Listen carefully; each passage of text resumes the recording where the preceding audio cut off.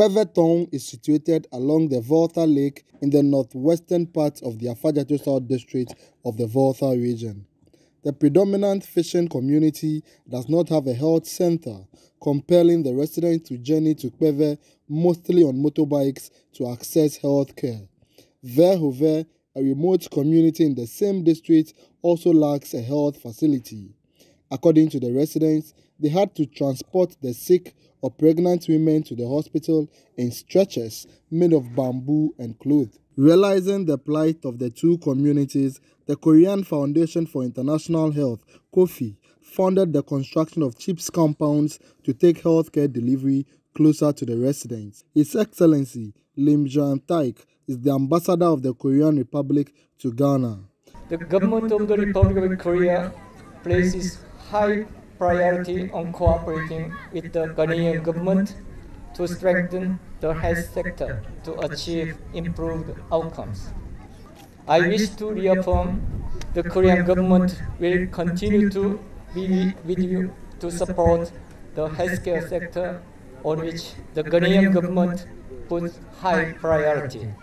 The Afadzato South District Chief Executive, Etonam Flulu, promised the facility would be equipped with logistic and human resources to enhance service delivery. Government alone cannot do this. All we need is that we need a structure. We think about how do we get the structure. These are the supports that we can receive to get this done. So our focus is making sure that we bring healthcare to the doorstep of the people. And whoever is ready to help us achieve that, we welcome those people to get us the facilities to the doorstep of the people.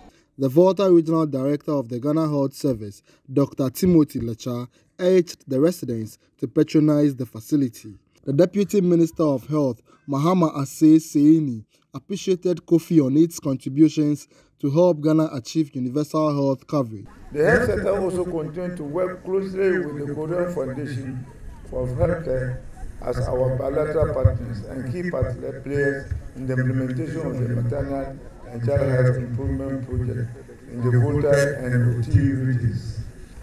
We pledge to continue monitor to ensure that this facility serves its intended purpose. We charge the region and the district to also ensure that the facility remains in excellent condition. The Ministry of Health will continue to work with KOFIH to deliver more of this project for the benefit of deprived communities in Ghana. The residents were delighted about the initiative since it would promote health and economic growth in their respective communities. Fred Kwame Asari, Joy News.